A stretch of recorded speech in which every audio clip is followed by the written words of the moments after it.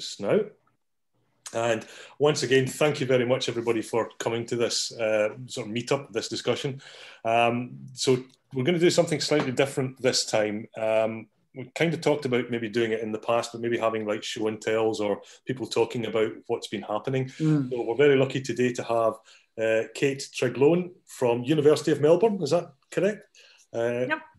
And Nancy as well, who are going to present the BEL+T framework. And this was part of the work that you did with the transition earlier in the, well, I'll let you explain that in a little bit, Kate. As I say, the idea here is that Kate's going to just talk about their experience, what they did, what's been happening over the last few months, and then we'll maybe have more of a discussion about that, because I think what we've found interesting in the past is we all know what we're talking about for a given value of no, but when we start to talk about it, I think things come out, more interesting things come out in the conversation and the knowledge share, if that makes sense. So I think I'll just hand it over to you, Kate. And okay. Is that okay? Thank you. Yes, wonderful. Thank you very much. And thank you for the invitation. It's fantastic to be here. Hello to everybody. So, I mean, we're very lucky because we were also invited by the very excellent Design Distance Education blog to write a summary of some of our work. And so this is really related to that. So in part, my plan is to just talk pretty generally about it as an introduction, and for those who haven't had a chance to read that blog post yet. So I'm going to try and share this screen. And I've just put a link to the blog post in the chat box, but feel free to listen to Kate first before you read the article again. I'll just kind of point you in the right direction for each of them. So the blog post and the talk is called BEL+T Designs a Diagram. So I'm going to skip through that in about 5 minutes or 10 minutes, and then I'm looking forward to a conversation after that. So that's what we did. The first thing to say is that this BEL+T and the DIA, standing for Delivery, Interaction and Assessment, are kind of coming from two different directions. This provided us with some guidance when all of a sudden the world moved online. It was the middle of March. I think we all remember it. I saw some photographs of colleagues with large monitors kind of exiting the building, and a whole lot of students suddenly looking through small windows on our screens. We needed a framework that could help us to understand this experience and also to work with subject coordinators and others who we support in our faculty. I'm going to talk about that in a second. There are two links which are here. One, the right-hand one, relates to the blog post that Derek's just mentioned, and he's already shared that link. The left-hand one is a link to these resources which are in our website, and you're welcome to have a rummage around in there. I'm going to talk about those today. The key thing to notice is this little orange blob right in the middle of that diagram. It focuses on learning, engagement and belonging, and I'm going to come back to that because that's in the middle because it's the most important thing, and that's what we're really aiming for. This is us, BEL+T, Built Environments Learning and Teaching. We're an academic group and we work in the Faculty of Architecture, Building and Planning at the University of Melbourne. That's all of us, some of us more immediately, others more distributed, having a party. We are really describing, I guess, a number of different modes that we operate in. We are creative problem solvers. We're designers, most of us, but from different backgrounds. So we have people from architecture, we have people from communications, we have people from engineering. We come from a whole range of different design stripes. We also are researchers. We're an academic group, as I mentioned, and we're also kind of focused on consultancy, not in a formal way, but working with the academics within our faculty to support what they do. So as such, we are designers, we're researchers, and we're consultants. That's how we describe our activities, if not our titles. So designing is what we do. And so who we are as BEL+T, designing is what we do. This is our building. This is the place where our Bachelor of Design is held. And it's also a place where a number of postgraduate degrees are delivered, including landscape architecture, urban planning, urban design, property, construction management, all about space and making, basically. But as designers who come usually from that place and are now just connected virtually to it, we design stuff. On the bottom left-hand side, you can see a bit of a timeline of how we designed this diagram. The move online, that's the beginning of 2020. Remember when we thought life was going to be kind of semi-normal and we all had ambitions for the year? Quite soon after that, kind of those you know, exciting thoughts, there was the move online, and all of a sudden we had to come up with some kind of a framework for conversation. So we came up with version 1 of the DIA.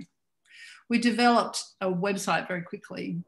And we also looked at what sites were out there. Our academics within our faculty also had to contend with a sudden move to Canvas, which is our learning management system, but it was a wholesale move of the whole institution from the beginning of this year, just to turn it up to 11. So we did that as well. We developed a number of guides and we supported academics through some sweeps. I'm not going to go into that in detail, but happy to talk about that later. The diagram was developed around the middle of the year, and then we've been applying and sharing that through so-called BEL+T sessions, which are sessions that we hold with staff, and we're up to the second lot of fab sweeps. We're about here now, looking forward to the next bit. The diagram itself relates delivery, interaction and assessment. You're going to see some on the slides, and I'm happy to share them afterwards. The grey quotes come from the blog, so you can, the blog post, so you can find it all there. The important thing about this was to open conversations with subject coordinators, which were about thinking of delivery, interaction and assessment as interrelated and focused on learning, engagement and belonging, as I said. The first question in that kind of instant was, how do I move my stuff online? How am I going to deliver it to students? And that was the kind of immediate concern. So to open a space so that we could have richer conversations was really important, and this was a mechanism that we used. It was also really important to think about a different expectation for student activity across the week, not that they were going to sit in a single place and both receive wisdom, but also participate even semi-consciously in a group experience was something that needed to be consciously considered. So in our developed diagram, these things are overlapping. You can see them kind of disaggregated here, and that describes it a little bit more fully. Delivery refers to learning objects that teachers share: video, readings, references, studio project briefs, subject information or instructions. So kind of, you know, one way. Interaction was a description of two-way relationships, student to student, student to staff. But the importance of co-constructed learning or ideas, if we want to think about it that way, but also the way that interrelation within learning, especially in design, is an important part of what we do and how we understand.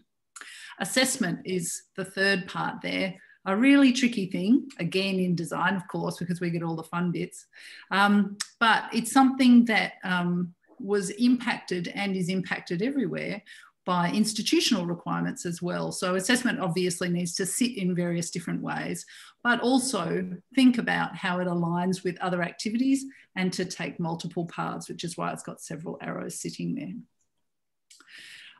Again, just returning to this idea of learning, engagement and belonging as our North Stars. These are the things that we really need to keep focus on and keep all of our focus on, because we know that learning engagement is prerequisite for academic achievement. How committed, how engaged, how motivated students are intellectually, emotionally, culturally, in terms of their ambition is really, really key. And particularly in terms of motivation, I would argue, for a design set of learning, and belonging as part of a larger group and a larger cohort, developing belonging. We were talking about enculturation in a way beforehand. So I've talked about BEL+T, I've talked about designing, I've talked about the DIA and the GRAM in diagram, I've talked about this relational framework. It's also really important to say that we were doing this for teaching online. whole lot of these ideas are really translatable for face-to-face learning, but we needed to think about them in terms of teaching online because that was the challenge we were presented with. The intersection of all of these things and the relationship between all of these things is really important. And so we incorporated within our diagram a representation of that as being organised, or in some ways taking a coordinated approach. It's really being a designer in the way that these three different elements come together with this kind of central paired aim. So organised is really about this kind of ultimate objective and understanding the enablers for that. You can see on the right-hand side, teaching online resources, which was part of a set of guides and supports that we provided to sessional staff who started with us at the beginning of this semester. Also at the bottom, a quote from Jones 2020 that I think might have come via Heritakis as well. So we've got everybody in the room. That's very exciting, but a really fantastic thing to keep front of mind, that this designing is not of a product. It's not a website. That's not the important thing. It's actually about how it engages students in their learning. And then this kind of nearly last thing is really to think about teaching online as these kinds of sets of windows. And I look at everybody right now through this particular format. And we see students on the right-hand side, de-identified, but this kind of set of windows into their lives. On the left-hand side at the bottom, we can see how our group has been developing some particular approaches to virtual site visits. How can we make use of existing or particular resources, information, spatial information, as a way to help students to explore space in a virtual way if they're not able to actually leave their homes, which is what's going on in Melbourne at the moment. And at the top, there's a reminder that on our webpage that we put together, we have a thing which is celebrating great moves online. So this was our way of crowdsourcing from the very beginning, great things that were happening across our faculty and celebrating those. There are all sorts of people who were making use of laptops on top of ironing boards and then something else. And they were able to share these workarounds. And right in the very beginning, that was a really, really important set of ideas for us to draw on. So we're very grateful that as we've developed our diagram and our thinking, we've been able to draw on ideas from an international community, from our local community, and across emerging ideas as people have tested and refined those as well. So that's the kind of fly past of the blog post. I'm really looking forward to a conversation that starts from that place.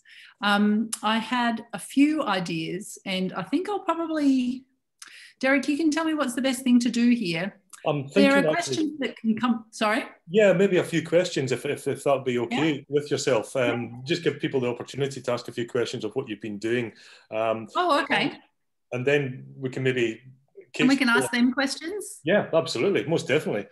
So we won't spend too long with the question or grilling you on this, Kate, but I know that I've certainly got a few questions that would be interesting to ask, but I'm going to open it out to, if it's okay with yourself, I'll open it out to everybody else. Does anybody want to ask anything of Kate, but in particular what Kate has just presented? So if not, then I might just quickly ask a kind of boring question, but the interaction that you mentioned, both the interaction and the assessment, could you talk a bit more about the details of that, the kind of specifics? I mean, what sorts of opportunities for interaction do you give to students? Is it through forums, is it through social media, or is it a blend of all of these things? What's the sort of the bits and pieces, the mechanics of that, Kate?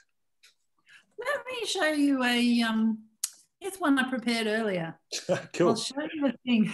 Honestly, this wasn't prepared. This wasn't. I'll show you this one, which is, this is within our site.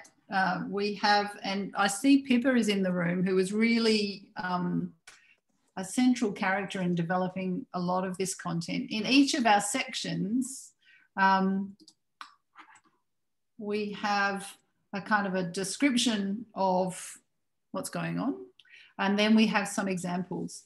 In this case, our discussion about interaction online included these things. So a panel discussion, a group discussion, student presentations or a design review, desk crits and collaborative feedback, working on a collaborative project or a design charrette or an intergroup session. In these, within each of these, I'll look at this one instead. We identify the learning aims to kind of unpack how interaction is central to that. We talk about tactics and tool options. And then we also pair that up with delivery, because I guess our thinking really developed around the idea that these things are paired. It's very rare that you're doing one thing without the other. It's kind of like a graphic equalizer. You might be focused down one end or up the other end, but they tend to travel together a little bit. So that's the way that all of that has gone together, as well as in each case some things to consider, because not everything fits everywhere, and some examples or references. So does that answer your question? Yeah, definitely. And again, just to stress, these are also, all of these resources, these are available. People can, have a look at it. I think we've got a link in the resources page on the distance education, but if you wanted to repost a link to that, Kate, in the chat, well, I'll pick it up after. I'll make sure there's a link to the video and stuff like that as well. But these are all freely available. Anybody can have a look at these, make use of them. Yep, it's a public site. Yep. Please reference it. Yes. Yeah, definitely. Okay. Any other questions from anyone? Please feel free to chip in. Unmute yourself and just have a chat.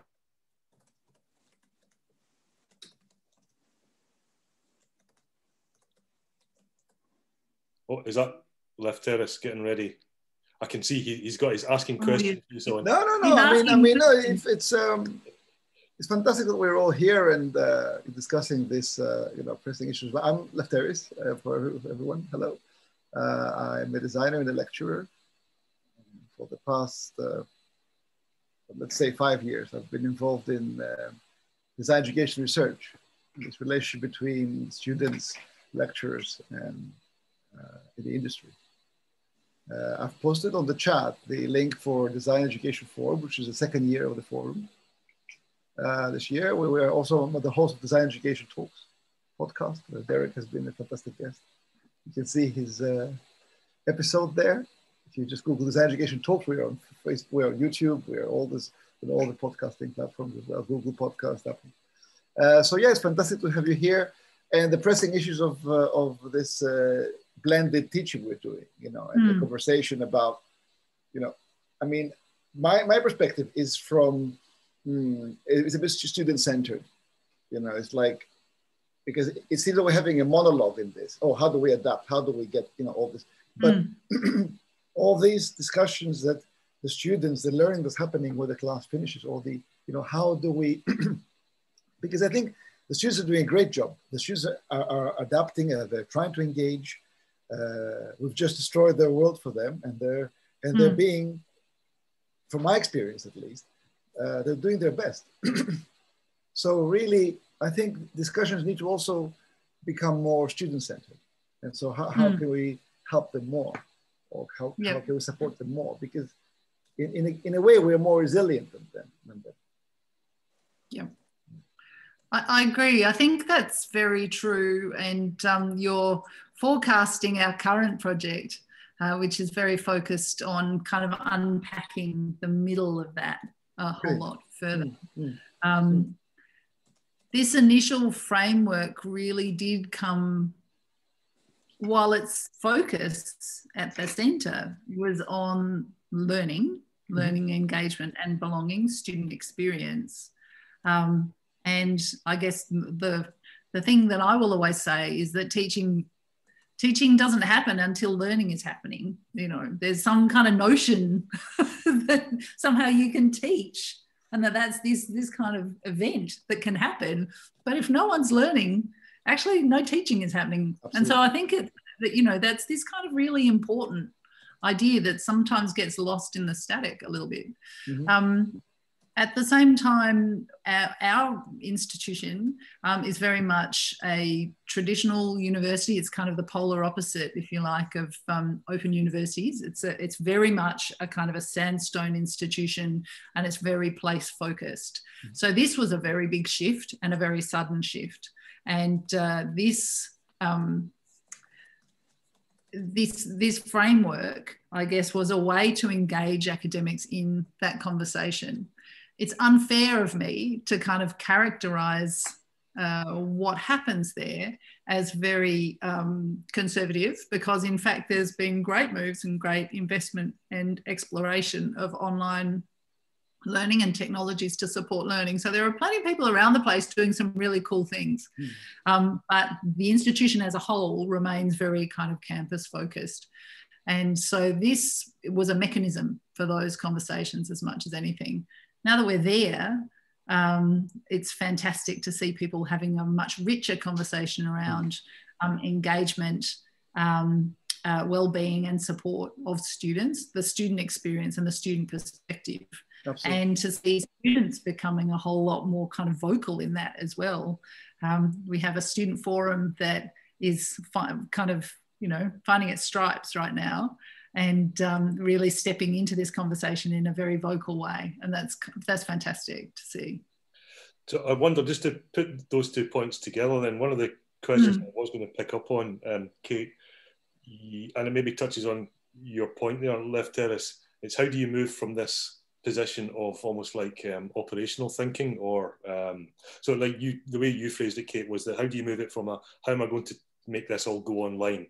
You shift that and you have a richer conversation about, well, again, I've found this too in the UK, that some of the conversations we've had, as soon as you move that shift and you start to then articulate some of the things that have always been implicit in your thinking, particularly for those student-centred or student-focused lecturers, then this massive outpouring comes out, and suddenly you realise, or other people realise for themselves, how much they know about this.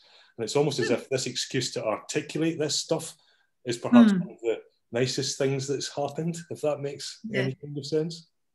Yeah, no, I think it really does. And I mean, it was such a shocking event, I think, March of this year, that, you know, the immediate problem was, how do I translate? And this is a design problem, you know. How do I, the simple answer is I take what I do and I relocate it. And so that's the kind of simple solution. It clearly couldn't be the ultimate solution, but if you need to do it in 24 hours, that was the immediate kind of problem that people were trying to address. But as the semester kind of progressed and we started to see what some members of our faculty and our colleagues around the world were doing, it started to make that design question and the challenge a whole lot more interesting. So that then the challenge starts to fit, starts to move into, how do I engage with students with these ideas online? How do I move the, make the content arrive for a student distant from me? If I'm not standing there and joining all the dots for people, how can they join the dots, and how do I support them to do that independent of me? So that, I think what I find really interesting as an educator and also as a designer is how that shift has happened over the last 6 months, and how that, I think, has opened up a whole lot of new ways of engaging with these questions. So I'm really looking forward to seeing what happens over the next 6 months, to be honest. I think people are kind of, you know, it's not so much the new normal, it's like new normal. We can't really remember normal. Who knows what that was anymore? It's gone. So we're into the next normal. That's a good thing. Next normal, that's quite nice. Does anyone else have any other questions for Kate before we move on to sort of more of a wider discussion? No? No. Okay, well, I was going to ask one, and maybe this hints at more of a discussion rather than anything else. There's a few times, Kate, that you've mentioned, or you've hinted at, the relationship between design and education, and almost you acting, and you were quite explicit about this, and a few other people have been as well in previous conversations, that they have been acting as designers. You know, this is what we do as designers. I just wondered, have you had any epiphanies about that relationship between either learning or education and design, or did it just come as part of a natural practice and it's still mulling in there? Is there any... Well, you see, you've said all my favourite words in a sentence, and this is a good thing. My PhD was around design epiphany. You probably secretly know that. I didn't. No, I didn't. Sorry. Yeah. Okay. Well, you know, I like the fun stuff. It's but I think what I find interesting about all of this is to consider designing as a form of exploration and learning. So this is not a new thought. There are plenty of people who think about it in those terms, but I think when we really solidly place designing as a form of exploration and then we pair it with education, we can talk about supporting people who are learning to design, and we can support people who are designing learning, or designing for learning is a better way to put it, because I think we all know it's not quite that organised, and that designing can be a way of engaging and expanding new ideas. There are a whole, I mean, learning design, of course, is what some, I guess, of that the coordination triangle that sits across the top of the diagram can start to hint at. How can we bring together, how can we enable these parts to lead to the kind of briefed outcome? And I'm reminded, I guess, of the backwards design idea, Harris and McHarg, I think, who said, you know, way back in 1998, we can identify learning outcomes and then we can start to build towards that. You know, that's what curriculum should be. Now those ideas are very, very accepted, but the integration of design in there as a way of kind of deliberately using ideas and tools is a really interesting one. I'm sure other people have comments on design and learning and how they intersect though. Prompt. Definitely, yep. Don't anybody want to jump in there? Anybody. I had some questions. Go for it, Kate. Can I ask a question? Yeah, absolutely. Okay. Because I was kind of interested to think about what people think online might mean for teaching and learning later. So, you know, as I said before, we've come a long way in 6 months. And I think what work looks like, what home looks like, what learning looks like is pretty different. What work looks like. What might it look like in 6 months' time?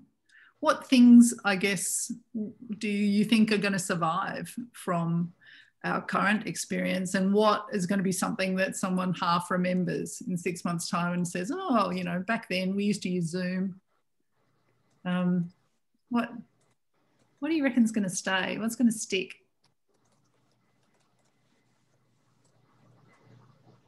Go on. Anybody? If nobody volunteers, then I'm going to start naming some names. Yeah, go on. Does anybody from the rest of the team want to chip in? And Nancy or Sarah, are you part of the... Yeah, go on. You've been pointed at now. Yeah. So what does it look like after this? I honestly think recorded lectures are going to be one of the big things that are going to stay, not for the sake of replacing live lectures, but that archive of being able to access previous knowledge, almost like a library. So I know that, you know, there's a whole lot of chatter about libraries getting outdated, but I have a feeling there's going to be some sort of renaissance in terms of being able to access data and information through a digital medium that's a little bit more academically sound than, let's say, Wikipedia. That's really interesting. So you think So like a kind of a, yeah, a repository or a record. Do you think of it as a record, or do you think it will be like a set of, like an archive? Or I don't think, I think it's also, I have a feeling probably in about 5 years' time, it might be the stuff that we've recorded, particularly in this year, is going to mark a period in, you know, just history. But in the long terms, I think it might act more like an archive. So things will definitely get outdated. But you know how we look at text from hundreds of years ago for base theories. I get a sneaky suspicion that some of the lecture recordings are going to play a bigger role than it's done when we're face post, as I call it, post-COVID. Yeah. I'd like to build on that idea.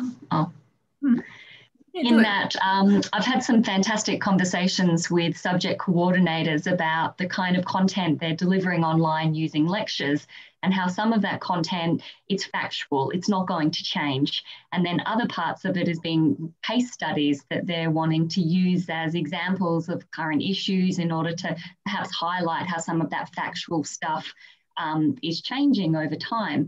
And one of the comments was that the online forum and the ability to record stuff, they're more motivated to actually be updating their kind of relevant case studies, because instead of redoing the whole lecture, they're seeing themselves as being able to re-record a 12-minute video and to sort of slot that into the place within, perhaps a series of small videos that they might use to cover content. I actually think that's quite an interesting concept of sort of like swapping pieces in and pulling pieces out is one way. I think that's really interesting, and that makes me think a little bit about the role of that academic as more of a producer. You know, that becomes another hat that an academic needs to wear. Does that sound right? Is that in line with what you're saying? Yeah, I think so. I just think the way that they presented it to me was you can always redo a few slides in a PowerPoint presentation, but this idea that it is just this ability to just really focus in on just these really interesting kind of relevant case studies. And not have to, you worry about the production of just that one thing rather than the production of the whole, as long as it obviously fits in with, the general theme. Yeah, and the kind of overall structure of it all.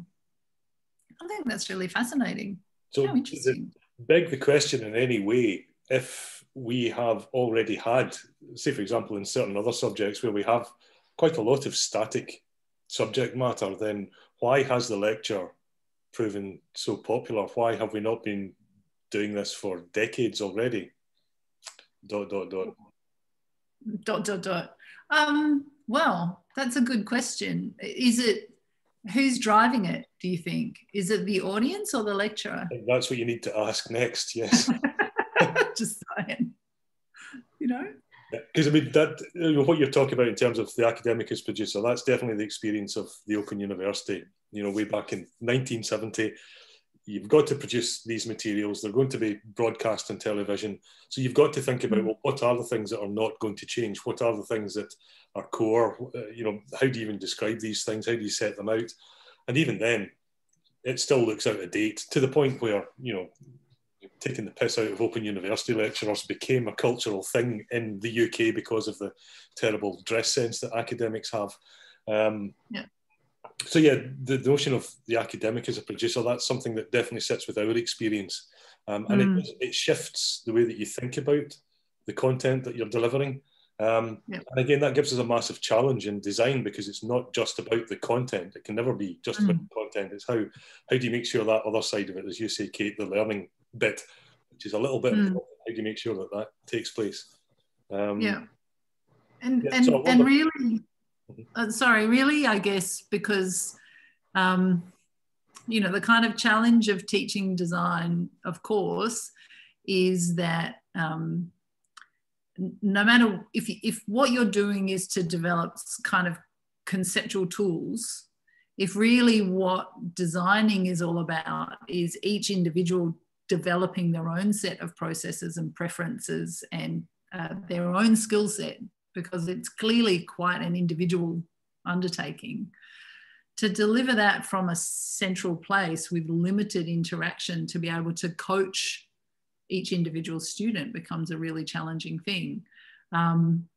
For as long as we think that designers should be producing individual visions, if we're going to, if we decided that they could all just produce the same thing and that would be design, then there wouldn't be a problem. But we still think, and I still think, that it is the individual vision of possibility that's so exciting about design. But how does Open Universities manage that? Like, so how do you do it? We don't take quite the same view of the individual as strictly as that. We've actually got some interesting research from one of our earliest sort of assessments. Is basically a very, very simple sort of design methods-based approach to stepping through a recipe to become a designer, or not to become a designer, to start your journey of experience to become a designer. And in doing that, what we find is that it's actually a blend between the individual creativity negotiated within a community of creativity. So, for example, we get them to design a T-shirt. That already comes with a whole bunch of cultural baggage, you know, what a T-shirt actually is, how you've learned the language of T-shirt, where you put stuff on T-shirts, where you put messages, graphics, communication, meaning, all that kind of stuff. There's a whole bunch of stuff that you're already bringing to that process. But our students are also then engaged in a community of, you know, hundreds of other students. So it's actually quite a large community. And that means that they can negotiate the individual creativity with the kind of social creativity. And we found that does tend to influence what the cohort reckons creativity is. So there is this kind of like negotiation between the individual and the kind of creative community. And that's quite nice, but we don't know whether or not that's scalable. I mean, we think it works around about, say, 300, 400, 500 students. Just now we've got a cohort of 1,000 students. We don't know whether that'll be too big for us. But that's one of the ways that we would do that. We would start with a very simple sort of activity-based or methods-based approach. And then it comes to life with student interaction and student activity, both individually and then negotiated with a kind of community of practice, and also the tuition spaces and the tuition opportunities that students have to engage. So it's a kind of mix of those two things. Yeah. And so as a student kind of progresses through their learning, does that shift? Yes. We similarly have a kind of I guess a methods-based approach, which is very kind of focused on the tools that designers use, if you like, as an entry point into the discussion. But so how does that progress, and how do you then manage those in an online space? That's the tricky one, because there's definitely a blurring of the boundary of knowledge, because there's a point at which we don't know, to be quite honest with you. We don't know how far we can take this. So we teach non-specialist design. Design as a generic approach to lots of either problems or contexts. And that means that we don't ever find out whether, you know, we can almost ground it in a specific design discipline. I mean, we know we can, because you can do that explicitly, but you're then so indoctrinated into a specific discipline and domain that it becomes hard to tell whether or not that individual actualization of design as a metacognitive process actually kind of takes place. We take a focus on the latter one.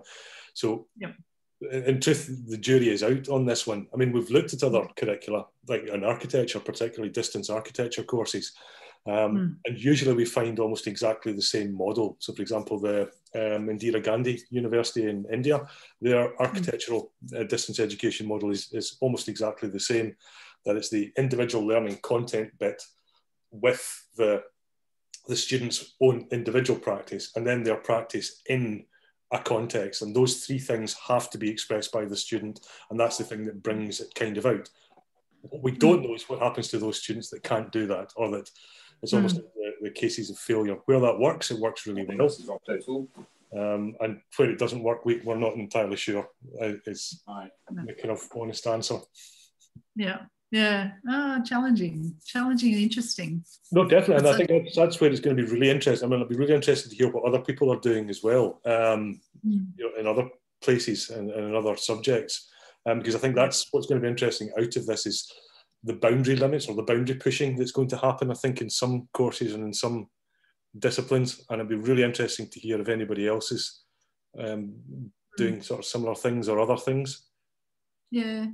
I can ask a question of Nancy, just because she's there, and we were talking about virtual site visits before, and I know, you know, one of the things that has been really interesting has been to look at the use of different kinds of platforms for exploring sites virtually, not just for design. So obviously in architecture, landscape design, urban design, visiting sites as a kind of a site for activity or proposal is a kind of a foundational experience. But, you know, other disciplines use site in a very different way. And I think you've been involved in some of that work and some of those discussions. Can you speak to that?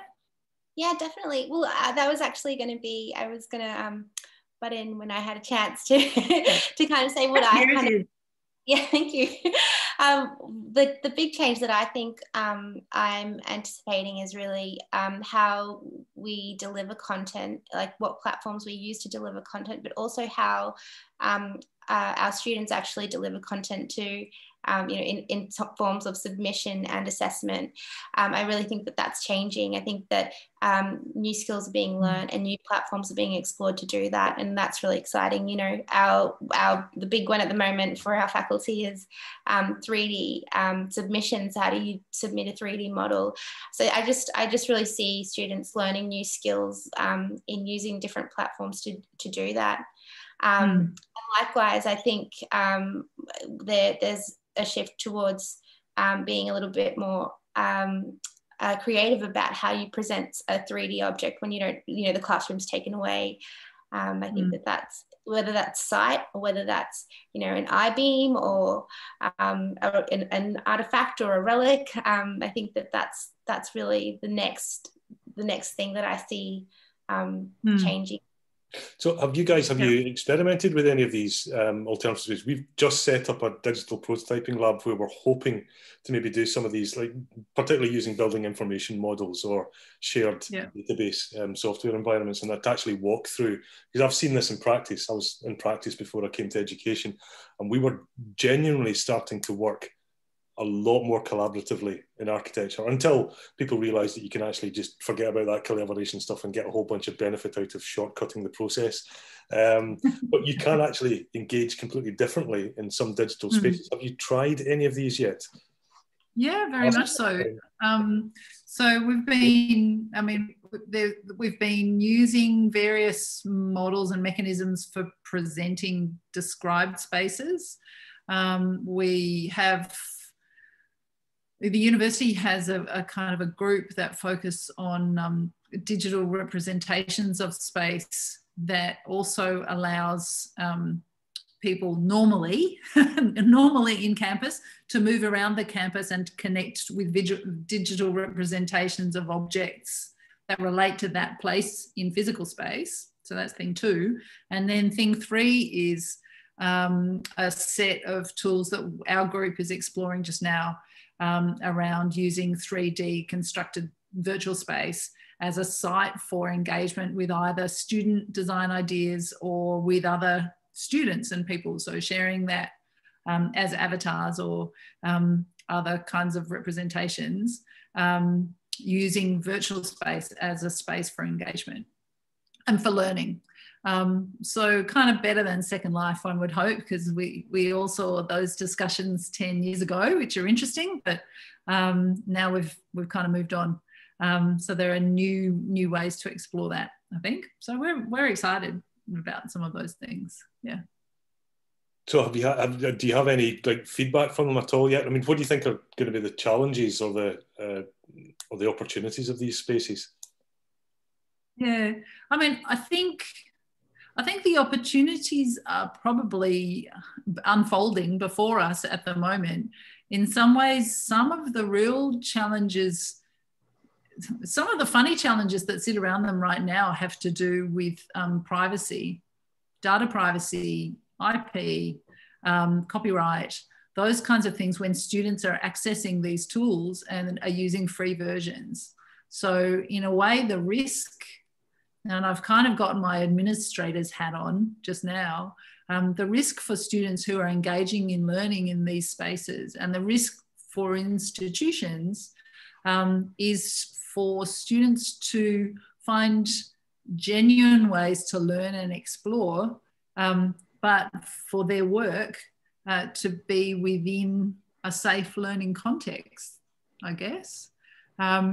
Because these, digital spaces are not particularly dangerous, but it is important for people to understand its limits and the way that it operates. And so certainly in some of our work, we've found some great places to play and we really enjoy doing that. But we've also found that some of the versions of this software that are made available don't necessarily protect users, especially people using free downloads, in the way that those users expect. And so it's important for people to be aware of that when they're engaging in these spaces. No, because I completely recognise that. That's our massive tension, is that, as the Open University, we always want to be open. We want as many or as much of our material to be as open source as we possibly can. And then you reach closed environments, usually. I mean, there are open source alternatives to a lot of design software, but anyway. So, I mean, how are you going to navigate those tensions, or are you? It's a funny thing. I think it kind of depends. In a way, it's got to do with how fast this stuff develops. If it travels fast enough, it doesn't matter. Because the people who are involved right now. It's happening right now. They're involved. They're making new stuff. That becomes a space of learning, and then that space shifts, and so that learning and that learning experience kind of remains in time, if you like. But if those platforms are, heavily commercialized, I guess they move less quickly.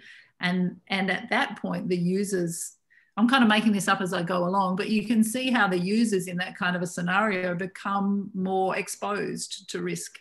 So isn't that interesting? We've ended up somewhere in data ethics and IP and student integrity, and I don't know how we got there.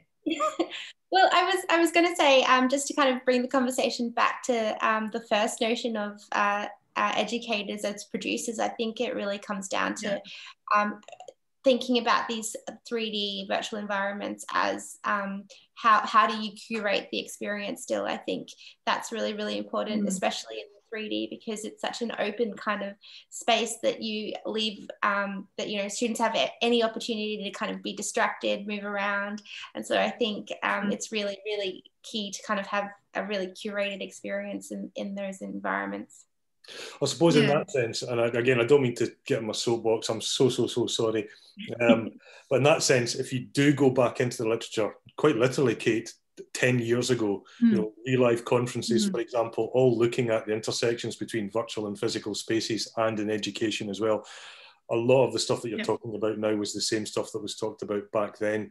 It was just in lower resolution and in really bad. so I recommend it to the audience.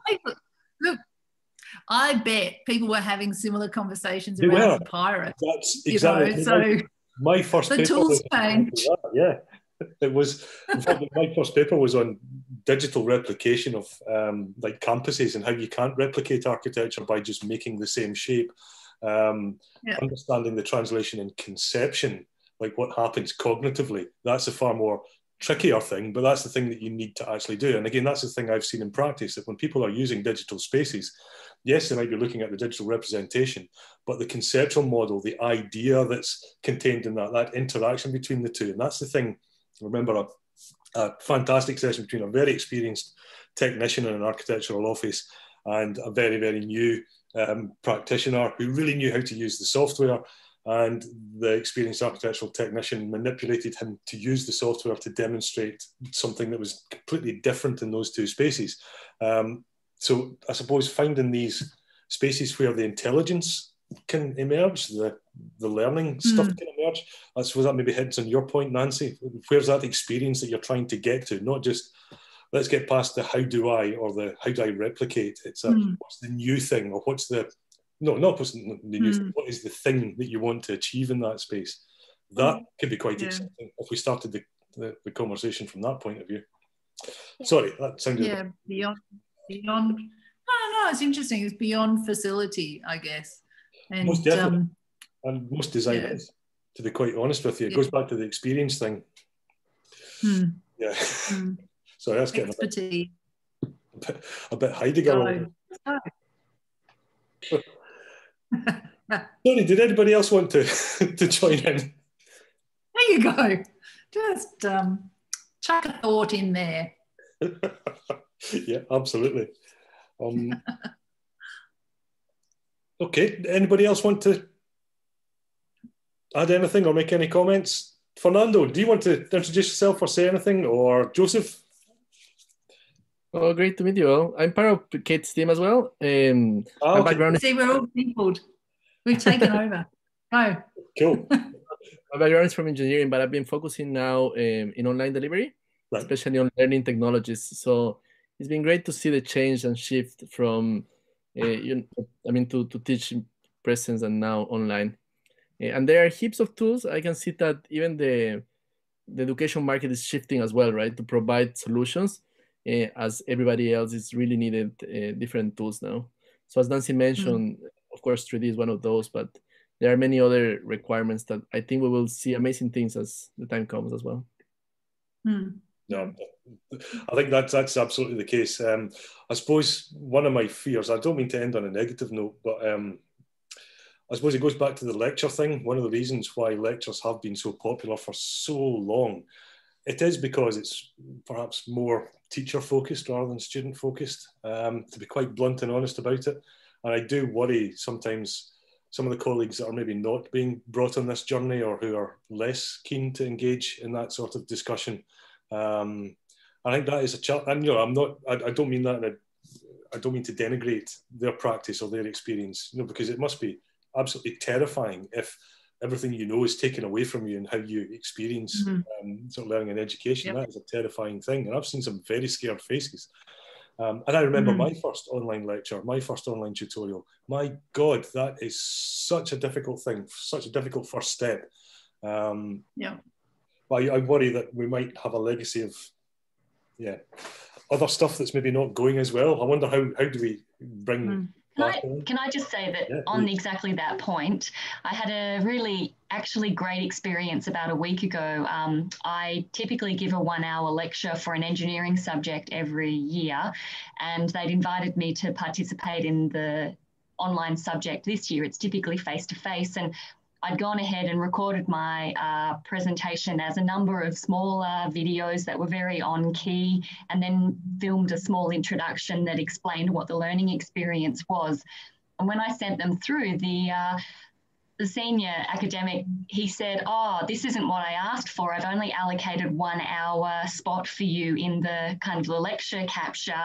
I'm going to knit all of your videos together." And I was initially a bit frustrated by this because I'd gone through and really thought about the student, and I encouraged him to actually open my first video that was 1 minute and 30 seconds to see what my intent had been. And he did that, and he then decided that he would actually restructure the way that lecture capture sat for my particular introductory lecture, and then went ahead to say that next year when he ran the subject online, he would encourage people to take a similar approach. So for me, it was a little bit of a win. Yeah. I think one at a time, Pippa. Well done, you. One at a time. Is that another analogy to design then? So this goes right back to Kate's point about the richer conversations, rather than the how do I, you actually talk about the value or the purpose or whatever it is. But in design terms, that is so like every single client meeting I have ever had in my life. I know that that's what you think you want, but Yeah, exactly. Is And there it's that learning, engagement, and belonging right in the middle. How do you get to that? How do you get to that? And not, I was reading some great thing about sit forward versus sit back media the other day. It was around, I can't remember. I should remember who wrote it, but I can't. But it was this kind of idea of media that you kind of sit back and consume versus media that you kind of get involved in, and encouragement for educators who are using online media to consider how to get people up and out of their seats and getting involved in it. And so the idea of 1 minute and 30 seconds and a kind of a call to action as part of that really is that kind of shift. And I think that's a fantastic way of thinking of it. Even, I suppose, I mean, there will be some situations where a setback form, like a podcast, for example, maybe a podcast and say secondary material, maybe you listen to while you're doing some other stuff, you know, even just phrasing it in that way to give people the conception, the idea that they're sit forward and they're sit back is a useful thing. Yeah, exactly. Because at least they're thinking about it. Yeah, I mean, that's not meant to imply that one is always appropriate. Yeah. It's more just another kind of theme to put into our design approach. But the thing is, it's put in a way that's it's a sticky concept, you know, sit back, sit forward. It's a metaphor, it's a conceptual gestalt. You know, you can throw that at somebody and they kind of get, right, okay. Yeah, that's what I kind of like about those ones, because you can't escape them because they go into your kind of mid-tier cognitive processing bit of your brain. But okay, I'm conscious of the fact that we're coming to the top of the hour. So, Kate, thank you very much. That was absolutely amazing. It was really, really interesting to hear what you've been doing. And it's really interesting that you and your team are still energized about it and you're still keen to do stuff. I think it's going to be interesting. We can maybe catch up again in a few months' time and see what you've been up to. Because I think I'd love to. Some interesting stuff that's coming out. Oh, look, love to. And I mean, we're all interested and we're all just enjoying making stuff, really. So we're all feeling pretty lucky, I think. Yeah. But it's fantastic to connect and to hear some more about all of the things that are going on where it's just after midday. It's all dark where we are. Yeah. So. But we can tell you how the afternoon goes because we've already had it. That's great. Yeah, I'm sorry, it was quite late. Yeah, I know. We need to do this time zone thing better. No, it's good. It's good. It's wonderful to make contact. Thank you. No, definitely. I worry that we're maybe almost missing an opportunity and all these wonderful connections that we're creating. It goes back to that notion of the federation of lectures. It's imagine the types of lectures that we could have if we could. Anyway, we'll talk about that another time. I mean, yeah, no. Also, there are some great models. There's some great. One of the fantastic things I would say that's coming out of this experience is the capacity to have these kinds of conversations and the events that can move so quickly across space. This is a very lucky thing. Definitely. Yeah. Okay. Well, thank you very much, everybody, for your time and for coming along today. I know it's really, really late over in Australia, so thank you very much. It really is appreciated, Kate, and all the very best. Yeah. Well, just to mention, the next meetup is on the 27th of October, and it's going to be Robert O'Toole from the UK, and he's going to be presenting some of the different digital tools that they've been using to sort of teach design thinking. Fascinating. Practical thing. So yeah, that could be quite an interesting one, with a particular focus again on the student experience and how that kind of feedback loop has worked for them. So there should be some interesting things that come out of Robert's work. Well, thank you, Robert. We can see you in the chat. We'll look forward to hearing some more. He's probably like teaching a class as he's there he is. listening to this. There he is. Oh, yeah. No, I've been listening all along. It's absolutely fascinating work from Melbourne then. So I think a lot of what we're doing fits in with that quite nicely. I think we're probably quite similar universities as well, except we don't have a design school. So that's the interesting difference.